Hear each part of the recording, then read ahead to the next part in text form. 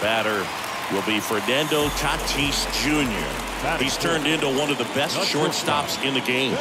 And the first offering is not close. Well, you always want to come out in the first inning, try to put something up on the board. It's a big 2-out double right there. See if the cleanup man can drive him in and put a tally up there on the board. And the strategy of winning a ball game, when you can make that pitcher work a little more, expose himself by throwing pitches, that could be the key to winning, perhaps late. Oh, this one high and deep, way back there. And it's gone. It deflected off of him and over for a home run. Took on the big part of the yard for that home run and just barely got it over the wall. I thought for a second he brought it back out there too. Gave it a great effort, but you know those plays are so tough to pull off. And I'm sure he'd love to have another shot at it.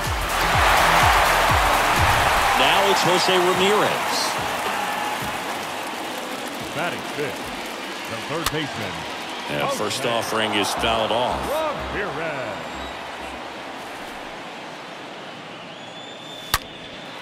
That one is absolutely belted. That's back there.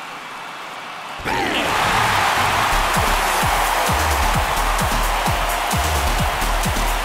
Back-to-back homers, always a special feeling at the ballpark, especially if it's your team that does it and those guys get to slap hands at home plate. This is the kind of thing that can really fire up a ball club.